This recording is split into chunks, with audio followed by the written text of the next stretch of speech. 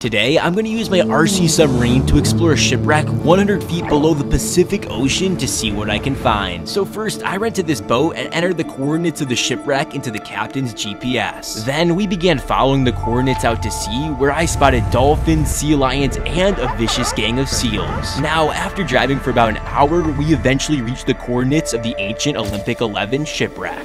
Shipwreck! So I went inside and paired my phone to the sub via Bluetooth. Then I unwound the tether cable and anxiously threw my sub into the ocean. Next, I deployed the sub and started steering it down towards the wreck. Then for the next 40 minutes, I navigated the sub deeper and deeper until... there we go! I finally managed to find the shipwreck. Look at this. Then I began exploring what's left of the ship without getting too close to avoid my sub getting stuck. Now, it's almost surreal to imagine that this ship, which previously carried more than 2,300 passengers, is now home to hundreds of sea creatures, but I guess that's just the cycle of life.